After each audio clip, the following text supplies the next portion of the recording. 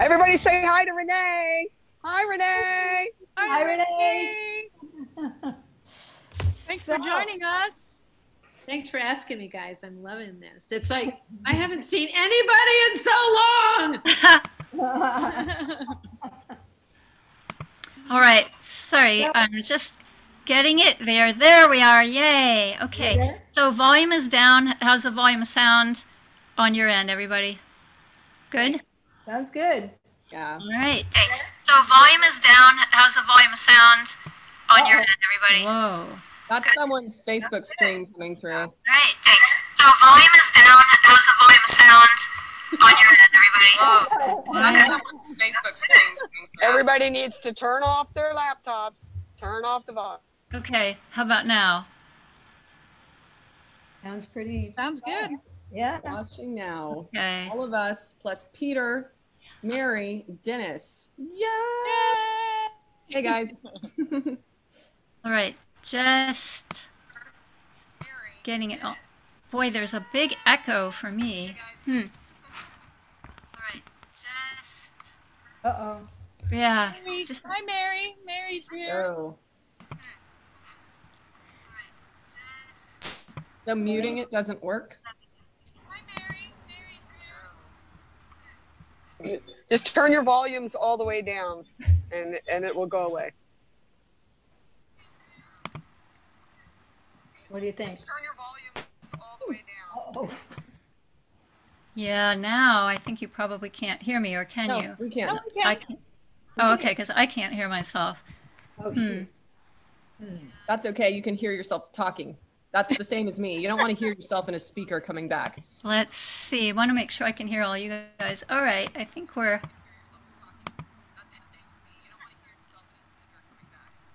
Echo gone. No, I'm still hearing somebody's. Hey, Dennis. Hey, Rashid. Echo gone. Oh, gee. No, I'm still hearing somebody. Wow, it's better and better.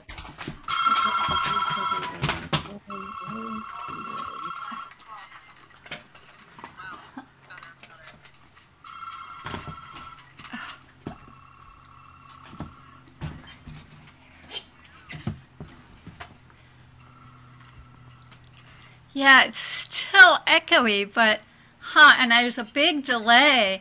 It looks like, I don't know if that's just the where Zoom is, but I've been in my chair for like a minute.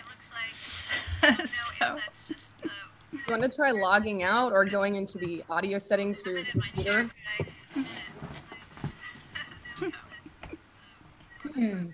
We will figure this out, everyone.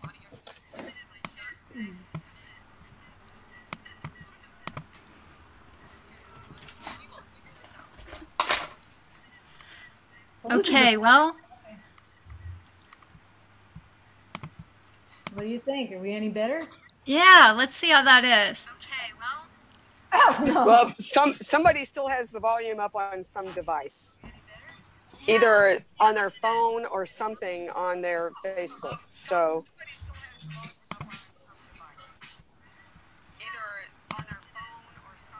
I shut down Facebook on my computer and down on my phone. Zoom is weird because you actually have to go, well, let me see. Sometimes if you can turn off the input on your... Yeah.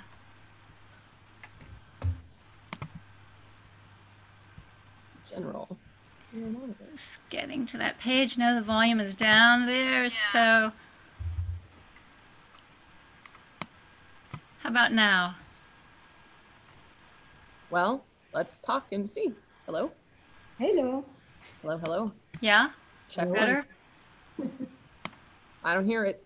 Okay, good. What did you do?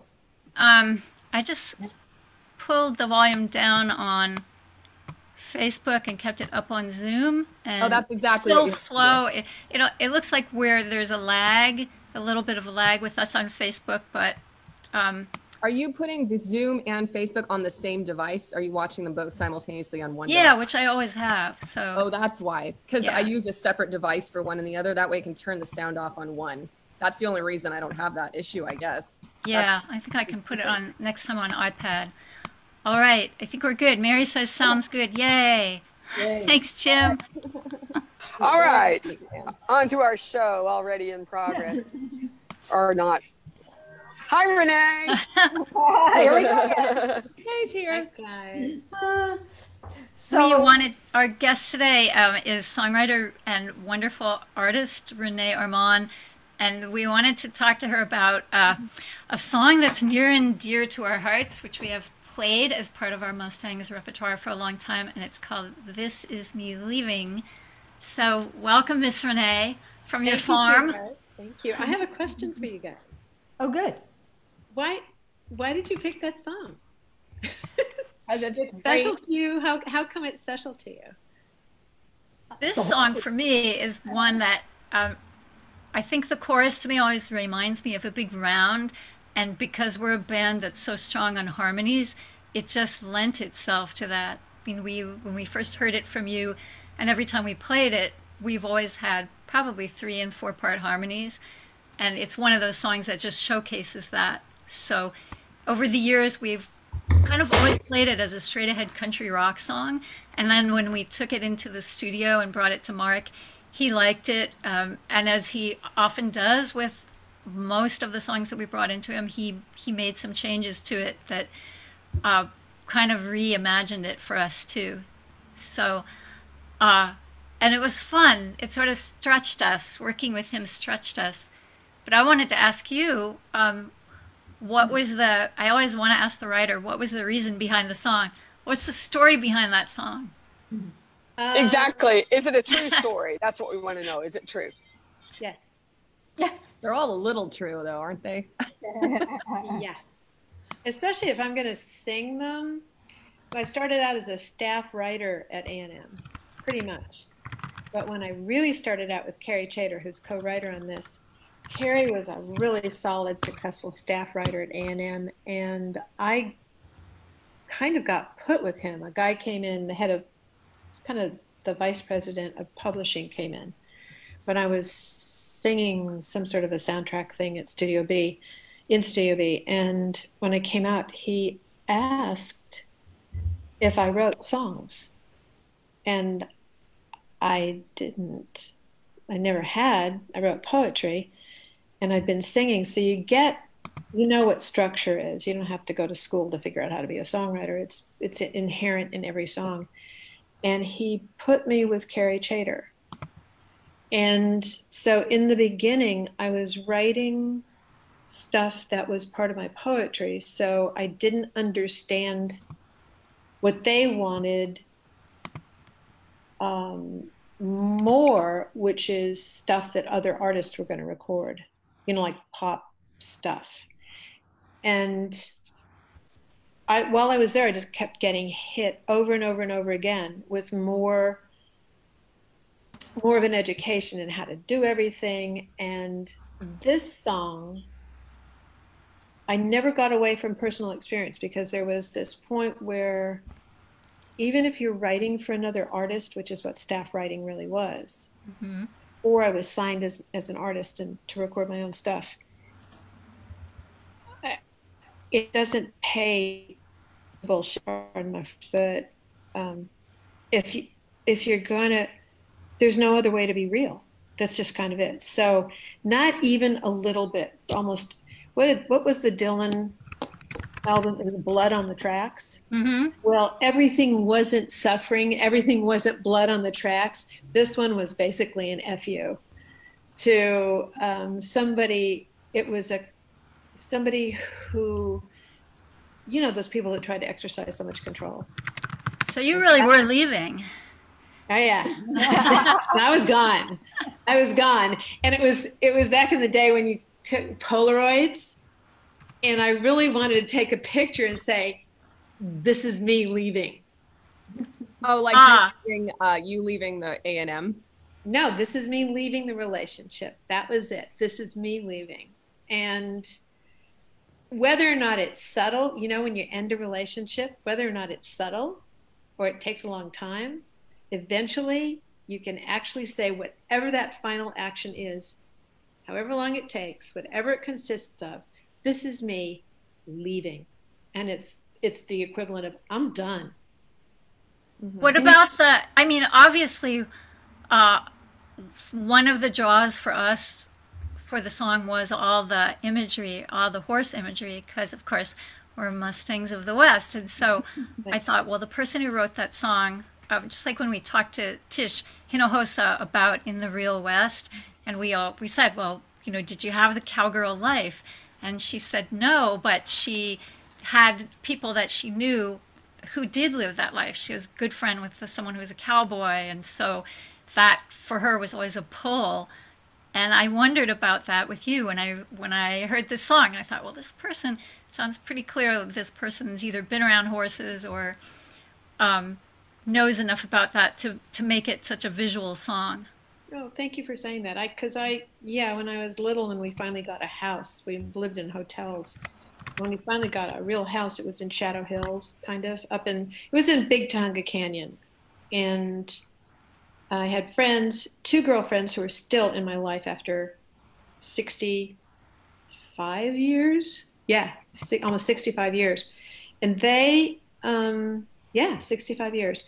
And they each had a horse. So there were 3 of us and 2 horses.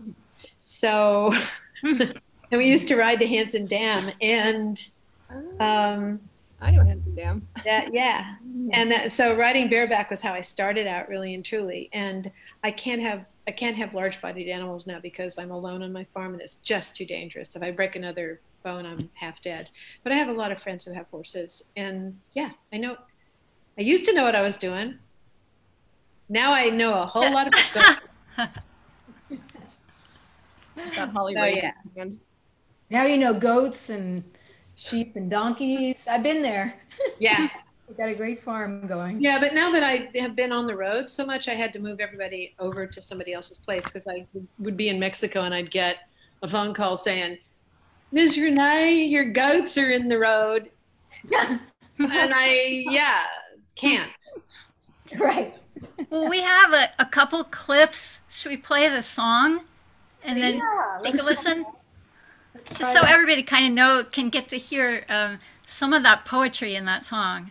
So Wow, good. thank you. I grew up with horses, so I loved it right away.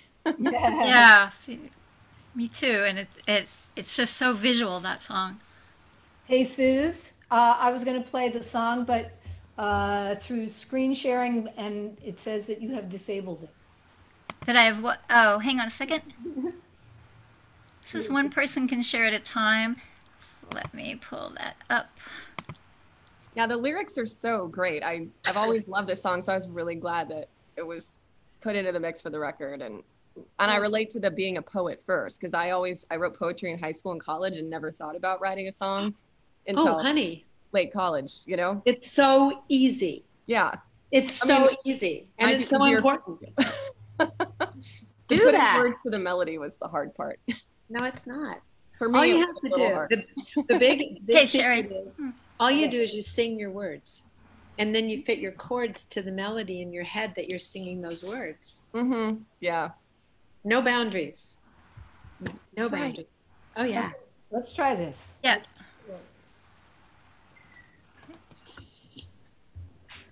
Are we there? Do you see it? We're there. We see it. That's great. See it? Yes.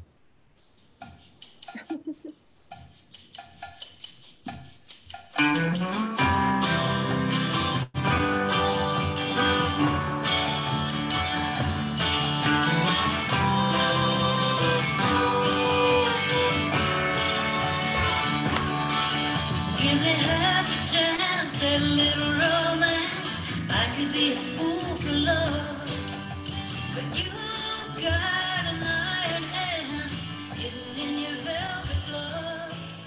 Wish I had a dime for every time you turn my heart around. Oh no, don't you know you can't put a good girl down? This is me.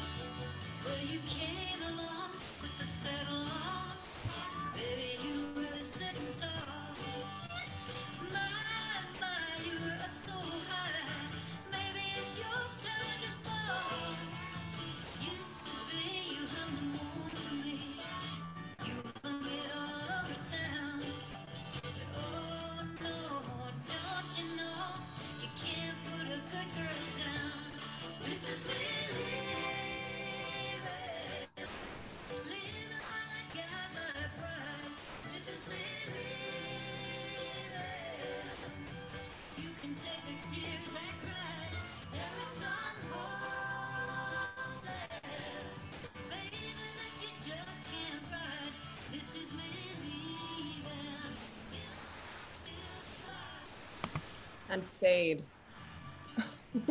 Wow. Weird. That was pretty faint on my end. How about for you guys? Yeah, it was really small. Yeah, sorry about the audio quality there, everybody. As we're trying to figure all of this stuff out, you know. Learning curves. Yep. Well, it worked before, but Wow, that's a nice solo. Nope. Yeah, that's pretty faint. We can talk over it like a background track. Yeah, that's kind of nice. So Renee, my question was, because you talked a little bit about writing and the whole writing publishing world, and I know from my experience that it can be so different. Sometimes publishers will put up a blackboard and say, these are the people to write for, and these are the kinds of songs, and then other publishers like Blue Water Music, they more or less just said, well, you all are writer artists, write what you want, we'll try to give it a place to land. And not all of the songs will hit, but a lot of times when they did hit, you know, they really connected with a particular artist. So how was that writing process with Carrie Chater? Did you feel like, did you bring in part of this song to it, or did you have a little piece of the song? And No. I mean, the way Carrie and I wrote for a really long time was based mostly on his generosity. And I'm a co-writer. I've only written a couple of songs all by myself, and I never write to a melody. It's like some people are really good at algebra and some people are really good at geometry.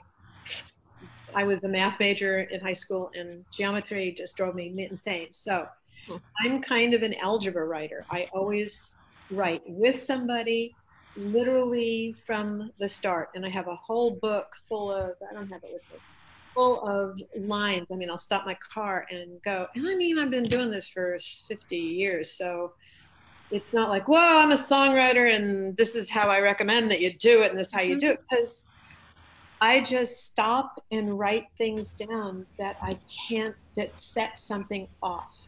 you're a poet. Yeah. Yeah. And if poetry is already written, then I cannibalized my poetry for him. And literally what I was saying was, I can hear a melody in a line and he would find the chords. I could do that myself, but it takes too long and then you lose the flow. So that's my co-writing process. When it came to being a staff writer, and nobody really does that much anymore, I don't think, because songwriting publishing is in the crapper. Yeah, not like they did at that time. No. So you go in and you write with somebody for 3 hours. And that's like almost a first date. It's that awkward. And if you don't click, it's embarrassing because you're stuck for 3 hours. And then there are people that you just have this kind of business-like kind of craft shit going on. And you write your song, 2 verses, a chorus, a verse, a bridge, and a chorus out kind of thing. And then what Carrie did, and Tony Berg, my other inspirational writer, and one of the Coyote Sisters, Marty Gwynn, who's a visionary, and Hoyt Axton, who was a visionary. Yes. Yeah. Oh my God. So I think acid really does play a place in somebody's lives. So that's why, long time ago. And fun. yeah, but I just think it's like making love with somebody or having a drink with them. And the great writers that you co-write with are the ones that you have an intimate relationship with that challenges every other intimate. It can challenge every other intimate relationship you can have. I mean, you can be in the best marriage, the best partnership in the world, and then there are things that I would write with Carrie that would leave me feeling complete in ways that other relationships didn't. Yeah. That was Carrie. That's Tony Berg. That's Marty Gwynn, and a couple of other people I've written with through the years. I'm so lucky. I'm so lucky to not have starved to death and been able to kind of support myself and my family by doing this. Oh God. Best. Plus I get to sing, Well, you and Sherry have known each other for a while. Sherry who? Sherry, Sherry Rain Barnett. Barnett. Oh, we go back to an incident with her leg. Oh my God. Yes. What do you mean, oh my God? I made you sleep. You were totally crippled. You almost lost your leg in a motorcycle accident. And you stayed with me. Yes. And in the process, I made you sleep in a loft. Go up a ladder. She tried to make me go up a ladder with crutches. And she thought it was very funny. She also thought it was very funny if she took my crutches and she put them across the room and left the house. She did what? She would take the crutches that I had at the time and she'd put them across the room and then she'd leave the house. I think it's called physical therapy. More. Yeah. Old school. I like her more. Exactly what that was called. The ladder was like pull-ups. Oh, yeah. Yeah. So Sherry, you knew Renee from the time of what? From early on, and then Coyote Sisters. Yep. Well, I met Renee, and Renee, you probably remember this, but I met you on the A&M lot. Yeah. Yep. And which was just such a ironic and wonderful full circle thing to have experienced, knowing that then the Mustangs of the West came back and did their album right there. You know, so I was pulling into the parking lot and I'm seeing in my mind's eye the picture that I took of you and Ronnie Blakely, because Renee and Ronnie were doing a show at the Ash Grove. That's the first time I saw Renee perform.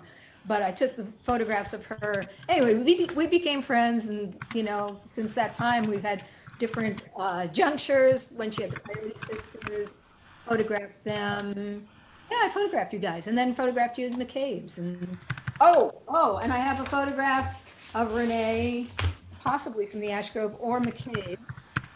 That one. Oh, I've got that. Yeah. So, you know, this has just been a kind of a continuum. And then the last thing that happened was I invited her to come when I was doing concerts in my backyard. And she came and played, and it was really marvelous. I mean, the place was packed. Everybody loved it. And, you know, it was just a wonderful gathering of current and past friends. And, you know, so it started a whole other thing. And then Renee invited me to the farm. And I came and visited her there. You went to the farm. Oh yeah, I got some beautiful photographs of her, and well, not actually of her, of her animals in the farm. Actually, you guys should really plan when things start to open up again. Yeah. Plan on getting booked here. You should be getting booked at Puckett's for sure, and we'll see if we can. Yeah, it's a great place. And Third and Lindsley, and if things are still up and running, who knows? Right. It's going to be a little while. Yeah. It will be. Puckett's is open. Puckett's is ready. Okay. We're doing their Heavy Drunk is going to be there. My band I'm singing in is July. It's called Heavy Drunk. Yes. I like that. So Renee, Sherry told me that you're going to be at Flatiron Crossroads here coming up, and we were supposed to play there in March. You know, when pandemic hit. The pandemic hit. Why don't you come and play anyway in August? So you're going to play there in August, is that right? At Flatiron Crossroads. Depending on the opening situation. Yeah, opening. So yeah, I live not far from that, so I hope to see you there. Oh wow! Yeah. Why don't you all just come out and join me in the show? Oh, you should. Really? I'm happy to do whatever. Yeah. But anyway, yeah, I live close to there. So Renee, Everybody how else many is on you're playing there, and is that part of a tour that you're doing, or do you just have select dates that you've got during that time, August? It depends completely on the COVID situation. Sure. Because I can't do that I've got maybe Johnston on piano. What I do, I work with Jenny Lynn Young. Jenny Lynn was discovered by Waylon, and he was on the road with, of course, his wife, with Jessie, and his guitar player was Reggie Young, the most iconic, please. Yep. And Reggie passed last year. But Jenny plays fiddle and cello. She had her own bus, and she's exquisite and so close to my heart. And so we're usually, how I work is with Jenny and with the keyboard player or a guitar player. It's easiest to travel that way. And we'll see how it goes, because we have house concerts booked in a couple of theaters in Pennsylvania, but you always have to have an escape clause at this point, because it's too dangerous. We don't know how it's going to go. So if it's good, y'all come here and stay at the farm. Yeah. We would love to. Yeah. Good. And we can get, I'm hopeful, it's so easy to get Puckett's. They would love you at Puckett's. But that's only one gig. Is it worth walking all the way from the West Coast? I don't know. We might have to, we'd have to probably all get a van. Yeah. Huh. Well, when we recorded this song with Mark, we had played it the way we had always played it, which was just straight ahead kind of country rock song, guitar beginning, full drums. And then when we got in the studio with Mark, well, you know how the room is at A&M. Which were you in? B? We were in Studio A, and he set up. You were A. Yeah, we had the big room, which was amazing for drums. And he records in stages, so he had bass, guitars in the back, drums off to the side, and then he had a little station for acoustic overdubs, and then at the front he had the vintage mics set up, so we would just move 1, 2, 3, keeping the song to kind of have a live feel. But so we'd always play it for him a few times to show him what we were thinking about doing. And with this song, he just said, I want to try something. And he turned all the chairs in that little center section into a circle, the little acoustic guitar station, and they just sort of went tearing around the studio, grabbing some percussion. So weird percussion. Some of it was there. I think Aubrey, did Angel, our production assistant, bring in some of it? Yeah, they brought a fun bag of toys, fun bag of percussion devices. And then he just said, something. And Suzanne's, your friend Ed, Suzanne, had a bunch of stuff, right? Yeah, he brought some vintage like cymbals, and which was one of the parts. And he brought some tambourine too, some older tambourine stuff. This is so funny that you're describing these instruments as vintage and older. It's painful to hear it described that way. Well, we got to use a mic that Frank Sinatra recorded on, so that's before your era. Yeah. Yeah. I've sung on the Arcade studio in New York. But he had us create a percussion loop. So Suzanne, our wonderful drummer, percussionist, started it off, and then we all kind of got on the program and on the bus with these different instruments that we had and played for a couple minutes or so, and he built a loop out of it. So for this live stream, we kind of did our best with the instruments we had and things around the house to recreate that loop, and made a video that's probably TikTok worthy, but it might not be soon live stream worthy. But we have a little bit of that. Hang on a second. Good. With any luck, let's see.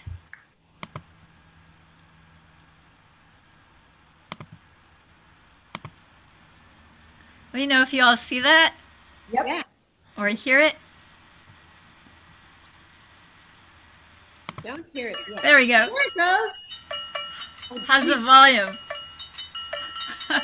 Oh my God, I love what you did, Susanna. With the peanut can with his bracelet.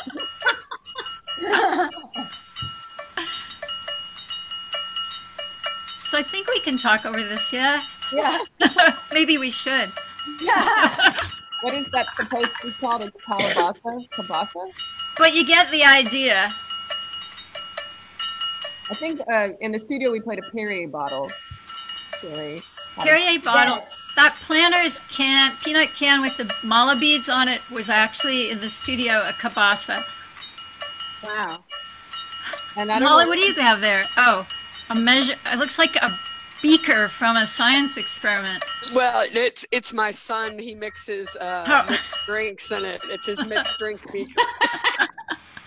Anyway, that's probably enough of that, but you guys get the picture. Yeah, you guys are more fun than my goats. Well, I hope so. Can we quote you? I don't know. Although goats are pretty My goats are a lot of fun. They were until I traded them for firewood, but they were good. As long as they weren't the firewood. Yeah. I'd like to have a goat here. I can arrange that, Sherry. Oh, that's right. My brother raises goats, boar goats. So Boars? yeah, Meat goats. they're very cute. They raise them for breeding. So unfortunately, a lot of their goats have turned into pets, which happens with boar goats because they're just so damn cute. Yeah, they're great.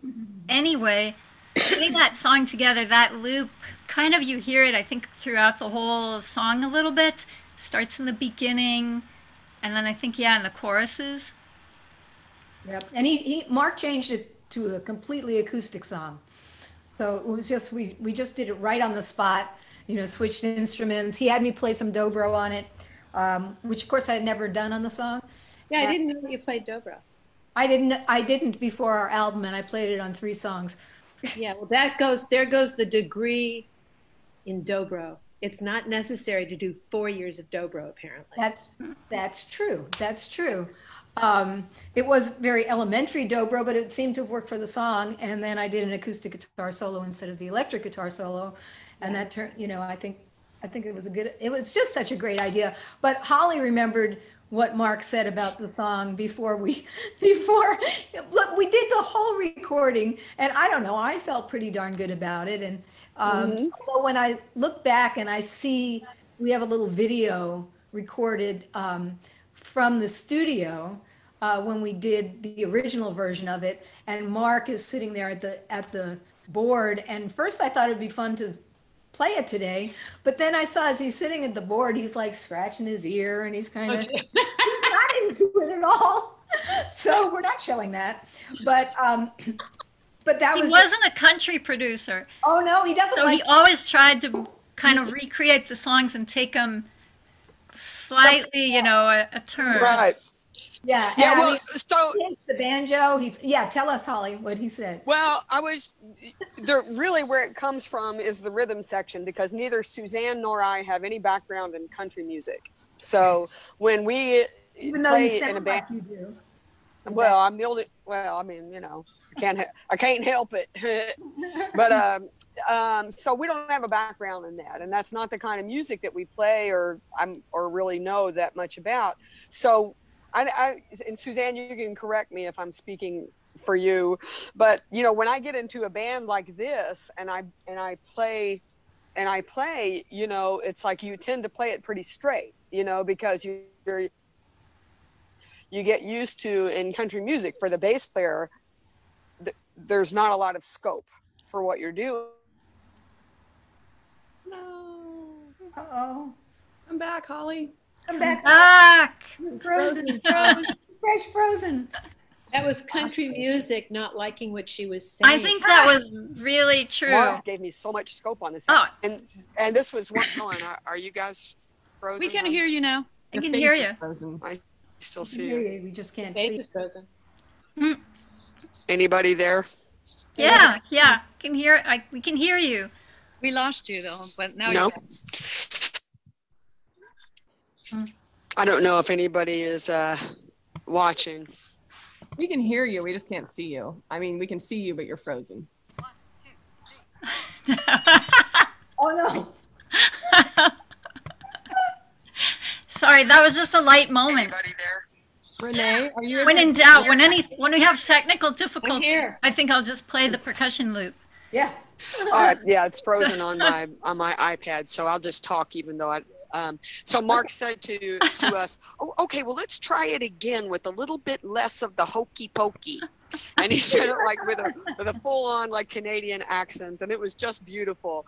And what it meant was that really what he meant overall was he was giving Suzanne and I the ability to play, not so straight. Someone, Holly, said what it this was. must be the revenge of the Grand Ole Opry against Holly. That's what it is. There's a simplicity to that kind. See, that music is melded into heavy pop music. Country music isn't the traditional form or formulation that it used to be. So now, going back to the old way it was written, it was very simple, but there was so much room for heartbreak in it, that people rested in it. It wasn't challenging to listen to, and it just broke people's hearts. And if you can be, I love qualities in a song. This one's defiant. Yeah, it absolutely. It's a big goodbye. Mm-hmm. I wanted to ask you a little bit about how you put Coyote Sisters together, because I think there are probably people listening who are fans there, and some new people who know us might be curious about that. Okay, you mean how did we find each other? Yeah. Okay, this is what was going on. I was on the road with John Denver, and I was married to Jim Horn, and we were all on the road together. I'd gotten him the job with John.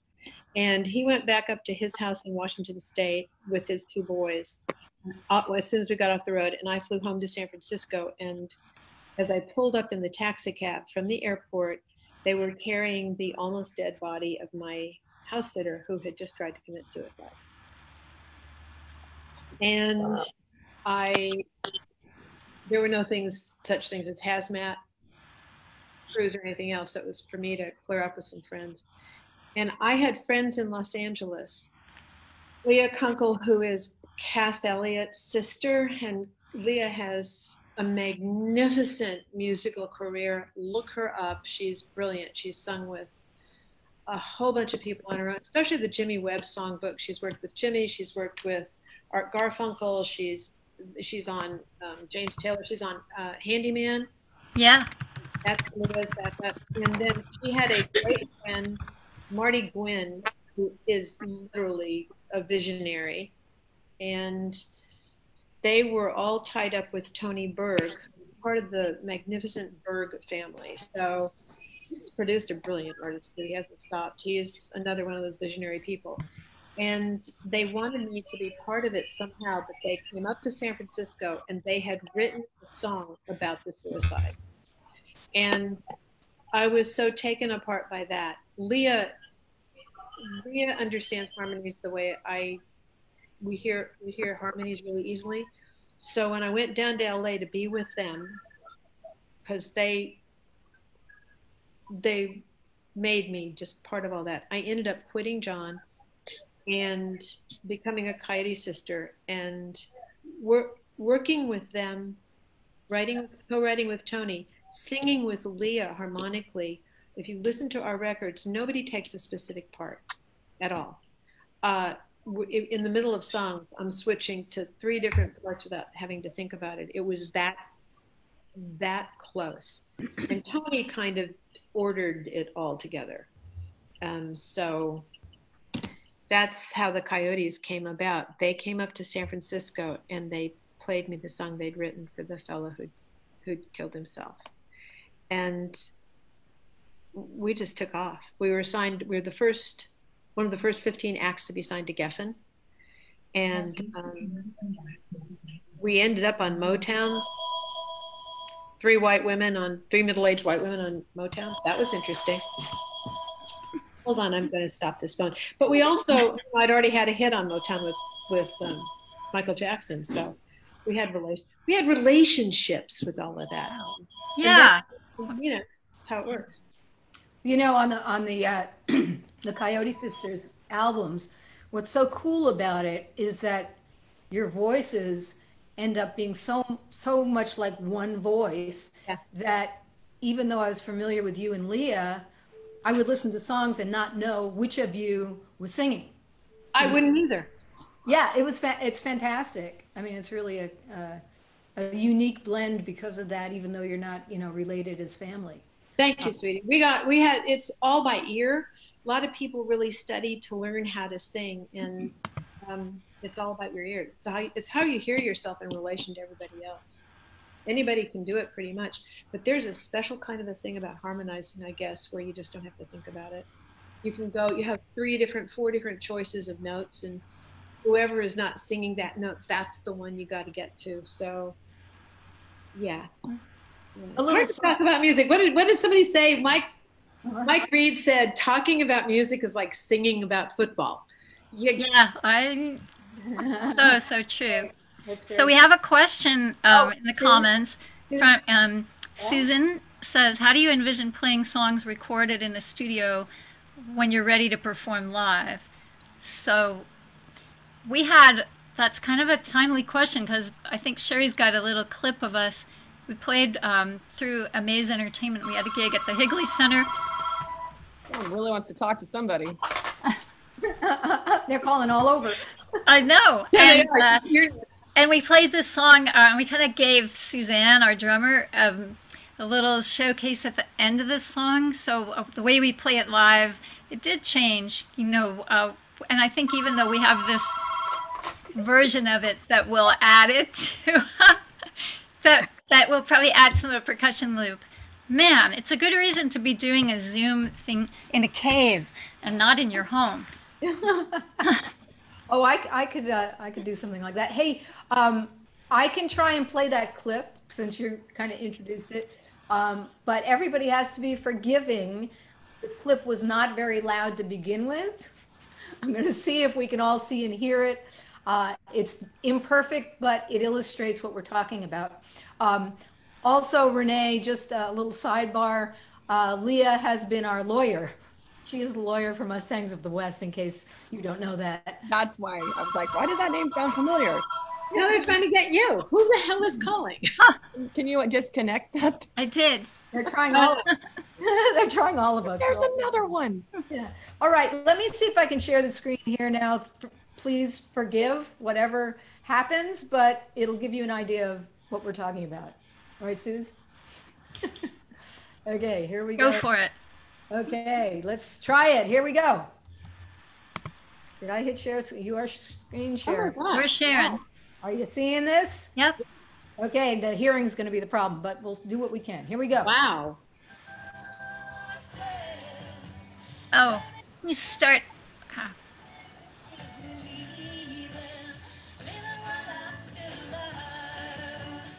You guys hear that okay? Yeah.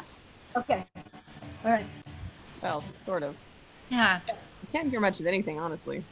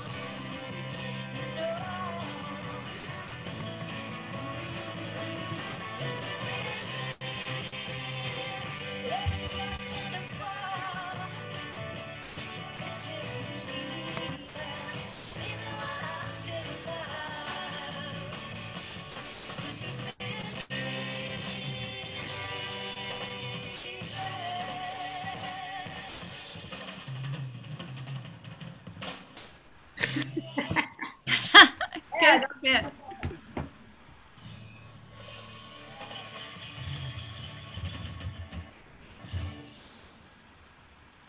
Wow, guys. Hey, hey. Woo. That's the original Mustang way to play it. Wow. Yep, yep. So we'll see what happens when we get on stage again. But yes, that's what we had been doing with it. And That's incredible. Oh, I want to ask a question. What was it like touring when you were touring as a woman with anybody, like John Denver? How was that? Was it hotels? Was it a bus? Was it a van? Like, were you sharing rooms with just whoever? Like, how was the style? What was it? Okay, so when I first started touring, I went on the road. I was on the Playboy Club circuit. On the what? Say what? Playboy? What? The Playboy Club circuit. They had fabulously constructed venues, which were at least 2 stories, and they had incredible sound, and they had in-house trios. So what I would do was I was the opening act, 45 minutes for a comedian. And wow. I got paid $150 a week. And paid all my own expenses, including airfare, buses, or anything else. I traveled with my own arrangements, which were really high-end arrangements because they came, a lot of them, from Woody Herman and Harry James. So I had great, incredible, I mean, the guys that did those arrangements were iconic as hell. And you'd walk in, the opening night was always a Monday. You had an hour to rehearse, 2 shows a night, 3 on the weekends, Sunday off, and you would be booked for 2 weeks at a time. And I stayed in Fleabag hotels, paid $75 a week, so it was like $10 a night, and came home with enough to be able to sleep on someone else's couch. And so that's that touring. And then I did some international stuff when I had a record, and that was A&M supported stuff. And then I did with Neil Sedaka for a while, and that was all perfectly nice, backup singer. Ugh. And then there was the John Denver stuff, and that was extremely hard because of the misogyny. Not John, but extremely high end. We had a private plane. We had an entire floor at every hotel was dedicated privately. Everything was picked up. The per diem was taken care of. Any hotel expenses were was extremely, and some of the people were absolutely miserable. I liked everything up until that moment. Yeah. Everybody, I mean, and it was, some of the stuff that occurred was so I was not their wife. I was not the stewardess, named for flight attendant. I was not their nurse. I was not their mother. I was not their sister. I was not their daughter. I was not sexually their partner. And they resented, sometimes some of the people were so resentful because the guys could not categorize me. I truly preferred the crews who did all the lighting and the sound and everything else. It was, I worked for 5.5 years. Everybody else, as they were introduced on stage, was introduced with their credits. I had more songwriting credits and probably more albums as an artist to my credit. And they were introduced by what they'd done. And they'd go around, and when John would get to me, and he would say, "And the lovely lady who graces our stage." Now not as RCA recording artist.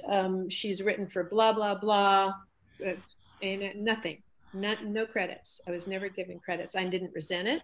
I spoke to him about it. It was his show. He made the choice to embody me that way. I was making half what the musicians were making. Wow. Were they upfront with you about that, or did you find it out some other way? I found it out from my then husband, Jim Horn. He was making twice what I was making. And I got the job. Both in the band together. Yes. And also, they expected, at first, they expected me to share a hotel room with Jim. And everybody had their own rooms. And I'm working the same amount of time that everyone is working. I'm on stage. In fact, I've got a wardrobe that they don't have to deal with. They've got instruments, and that's all being taken care of with the crew. And I just said, I'm sorry, when the other guys in the band start sleeping with each other, in their same rooms, then I will share a hotel room with my husband. But I'm here to work. I'm not here to have a marriage. Amen, I girl. hope you have a book. What? I said, I hope you have a book. I will tell you. I will tell you what it was like in some ways. I went to get on our private plane, and John's father, Dutch was he held Air Force records. He was a test pilot and a pilot. Dutch stood at the top as I was coming up the stairs, and I had a bag and a bag, so I did not have my hands. I got to the top of the, the level part where you just walk in the door, and he was standing in the door, and he grabbed both my breasts. Oh my God. Broad daylight. Wow. Those were the days.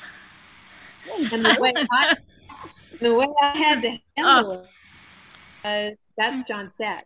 And the way I had to handle it was to basically just, okay, grow up. Clean your suitcase, huh? Probably wished you could have. What was your favorite gig? My favorite gig at all? Yeah. I think,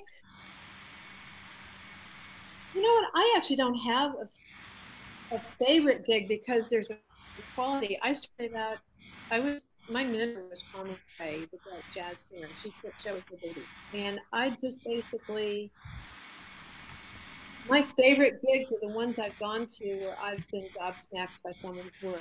And that would be the old days in LA when you could go to the clubs in a certain section of town. I mean, Miles Davis was there, and Herman Ingalls and John Coltrane. And when I see women performing who are untrammeled by anything except the thing that burns inside. My favorite gigs.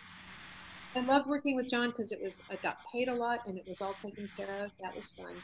But then I got bored. I didn't develop as a writer anymore. And it helped me financially to stabilize. You know how it works when you're an artist and when you're a songwriter. 1 year you can earn $50,000 or $150,000, and for the next 3 years you earn $300. So you have to save and keep it all going that way. Do you have time now that you're out at the farm? Do you write a lot? How's? Yes. Yeah. Yeah, and the writing, I have. It never stops. So at my age, I'll be 75 in October, and my vibrato should have, vocal cords are like rubber bands, and they eventually just stretch out and go, which is horrendous. And it hasn't done that yet, and I can still sing, and it won't leave me alone. It's the call. It's that horrible thing where God sort of comes down and she goes, you can't get away from this. And it's not about applause, and it's not about money or being famous or anything. None of that. It never has been. I've never had ambition, and I've really avoided celebrity so successfully that I live on a farm and nobody bothers me much. Farm's probably a great place to write. Anywhere is.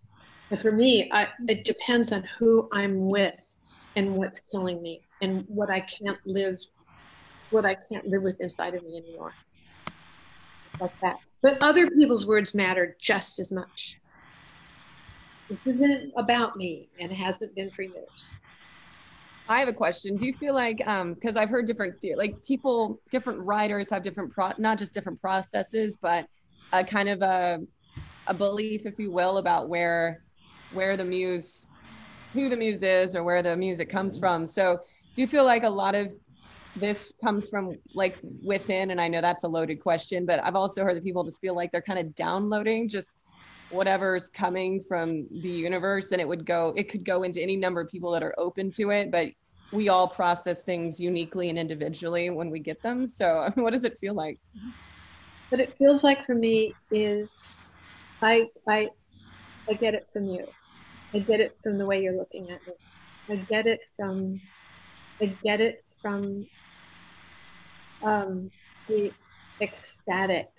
And I'm not using that word lightly. I went on a pilgrimage. I I was given an invitation to join a pilgrimage of Sufi pilgrims from all over the world. I mean, politicians and lawyers and doctors. It wasn't a bunch of poor people that were dragging themselves through the dust.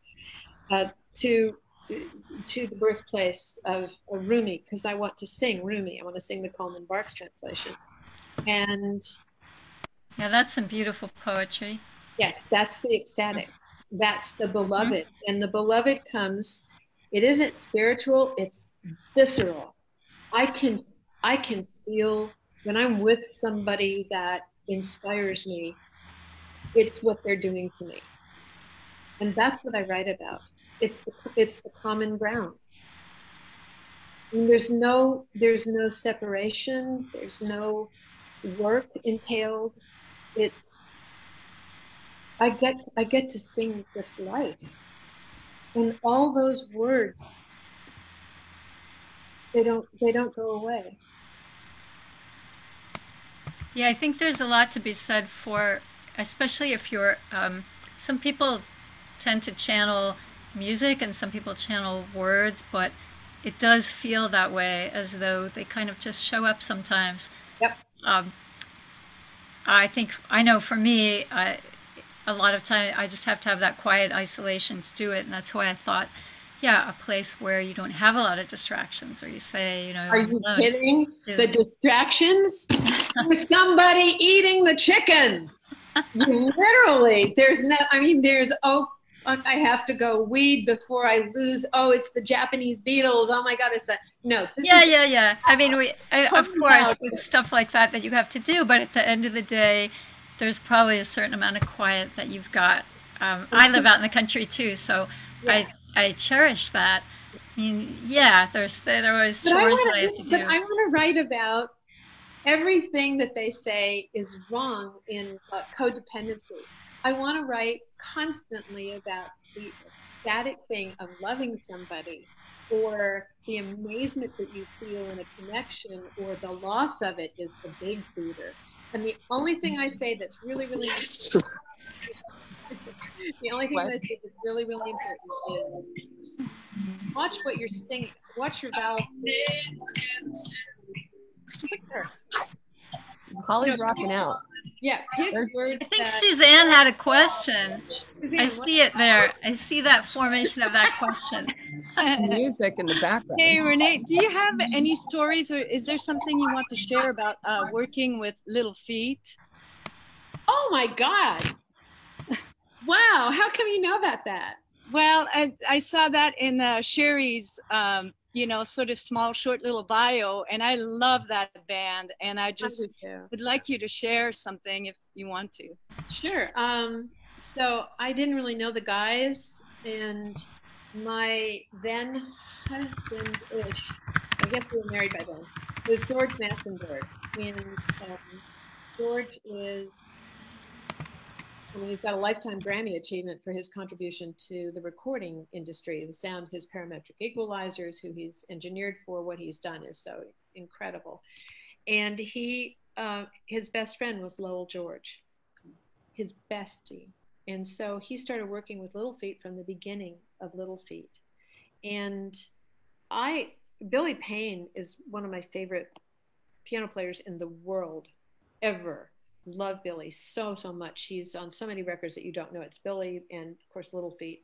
So I was pregnant. I was about 6.5 months, almost 7 months pregnant, and they called me. I was here in the farm, and they called me to come out to LA and sing on the record. And George was already out there recording. So I got on a plane, and I'm 42 years old, and I should not have done that. And I almost lost my baby. He was born 2 months early, and I was stuck in Los Angeles. But I did sing on that record. So oh my God. That's my involvement with Little Feat. But also, Billy has played on 3 or 4 things. They did a soundtrack for some sort of a movie, and I never do this. I wrote the words to it. It's Body Body, and it's the combination of a sacrament and a highly sexual thing, and it's called Body Body because the words are, in this country, you are my skin. I believe I'll always find you. And then it's holy, holy, how you follow me, body into body. And these arms are a house, and the house like a heart that beats in his halls and music plays inside his head.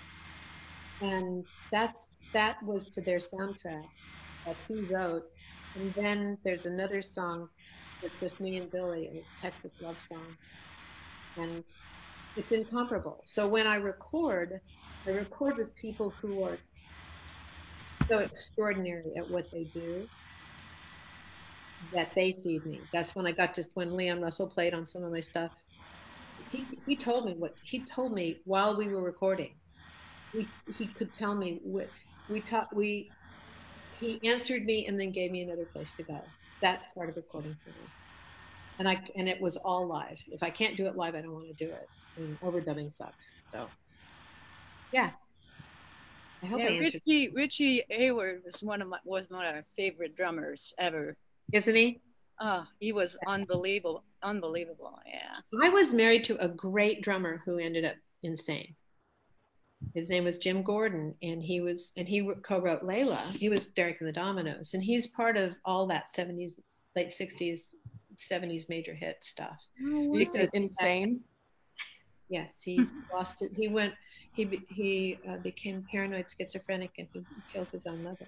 Oh, horrible. Yeah. Speaking of drummers, though, did you know Tom Philman when you toured with Little Feat? No. I think he played drums. I didn't tour with Little Feat. Oh, okay. All right. I just there. Cool. They didn't have a girl singer. I mean, they had Nicolette Larson for about 5 minutes, but. I can't wait to come visit you on your farm, Renee. Please come. Thank you. Yeah. It was nice And to I hope talk to to you see in you. your I hope to see little you. rectangle. I hope to see you at Flatiron. I hope to be there. Guys, Yeah. show up. Maybe we'll make a pilgrimage out there. You actually should. We can have a really fun time. And then it wouldn't all be on my head. I'm going to ride a horse instead of walk, if that's okay. Yeah. Yeah, go ahead. Shouldn't take too long. Thanks, everybody. Thank you for having me. Thank you, Renee. Thank you so much. Thanks to all our friends and fans for tuning in for this today, meeting Renee. This is my first time meeting Renee as well, so this has been really cool. I feel like I know you already. I know. No. The poetry people. Yeah. You know, one more thing, when things start up again, also, you know, I just kudos to our fiddle player, Aubrey, who I know you brought up Waylon. You know, she tours with Waylon's son, Shooter. No kidding. Yeah. 4 years, I think now, right? 3 or 4 years. And I've been playing with him since 14 and touring with him since 17. Yeah. Oh my God. He's only 19 now. 2017 is when we hit the road full time. Right. But before that, we were just doing one-offs and sessions. So, but I did meet I've met most of Waylon's Waymores at this point. Like, I think we actually met, you know, everyone before, you know, like you said, some people have passed away in the last year or so. So yeah, the Waymores play at Puckett's. Okay. All the time. Yeah, Tommy Townsend is a good friend of the band, and you know, all those guys. Yeah, come to Puckett. You'll book you at Puckett. We will hang. We'll come to Puckett's. That sounds great, Renee. That sounds great. I have to go, everybody. Thanks again. Bye, guys. Okay. Bye. Check out all the comments because we've got lots of them on Facebook, I think. Can't wait. But we can Right. still respond to them. See you down the road. Have a great weekend. Bye. Bye, everybody. Bye.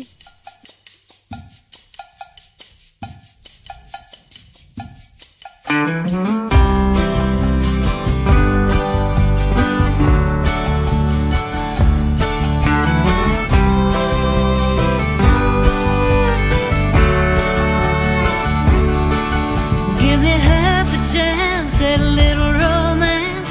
I could be a fool for love, but you got an iron hand hidden in your velvet glove. Wish I had a dime for every time you turn my heart around. But oh no, don't you know, you can't put a good girl down. This is me.